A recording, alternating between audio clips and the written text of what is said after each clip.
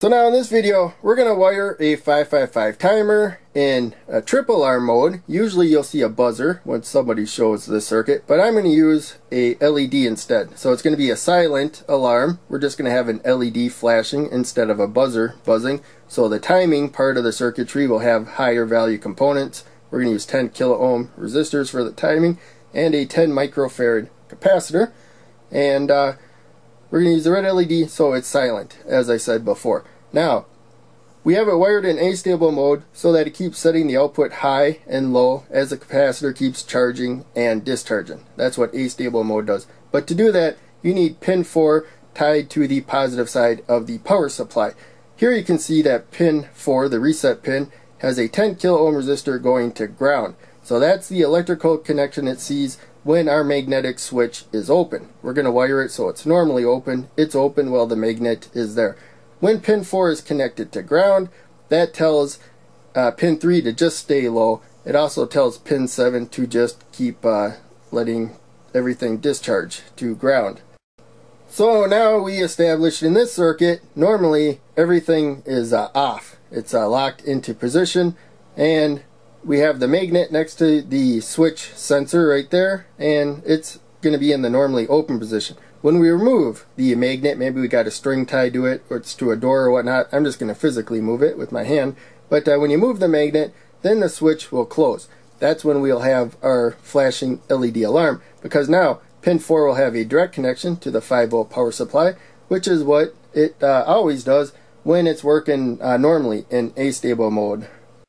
And so here we are on the board. So we got 5 volts at the supply. We're always going to have a little current going because, as I said before, that discharge pin is always discharging. But in any case, we will zoom in and take a closer look. So here is the timing part of it. We got the 10 kilo ohm resistor to the discharge pin, and then that 10 kilo ohm resistor to the threshold pin, which also comes to the 10 microfarad capacitor. And we got the threshold waiting for 2/3 supply voltage, tied to pin 2 waiting for 1/3 of the supply voltage to change the output. Now we got the load here, 220 ohm resistor since we're using 5 volts, coming to the long lead, the anode of the LED up there, short lead the cathode going to ground. We also have to power the integrated circuit. The top pin on the right, pin 8 to positive supply, pin 1, the top pin to the left, to the negative side of the power supply. And here is our pull down resistor, and we can get it working normally if we sometimes if you just yank it, but if you go to the positive supply, definitely, and then if you go to the negative supply, that makes sure that it stays off. It's in the reset position. Now we have our switch, so we're going to override the pull down resistor when the switch is in the closed position, but right now it's wired in the normally open position. They were still close enough where we didn't have a problem.